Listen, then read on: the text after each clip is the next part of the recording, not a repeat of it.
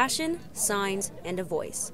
That's all these local activists needed to show their support for climate action in Texas. Fridays for Future is kind of a student-based advocacy movement. It was started by Greta Thunberg, who's kind of become really huge on an international stage, but this one in particular is the Global Day of Climate Action. Hey, hey, no hope. Climate change is not so. About 50 people took part in Friday's march and were there in hopes of educating others about Texas climate issues.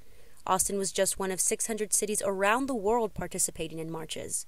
But it almost didn't happen in Austin. Whenever we were looking back in February, we realized there was no event happening in Austin, and so we wanted to take the initiative as the student org to be able to actually establish it on campus. Those that participated in the Fridays for Change climate march made their way from the UT Tower to the Texas State Capitol. What do we want? Climate action! When do we want it? Now! Many say they're concerned about rising carbon dioxide emissions and the global temperature increase.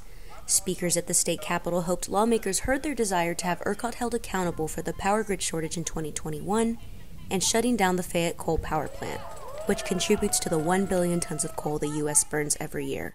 All of us are experiencing climate change now, and it will get worse as we get older. You just have to put your own lifetime on these climate projections to see that it's not really a pretty picture. I guess my survival depends on it later on in the future.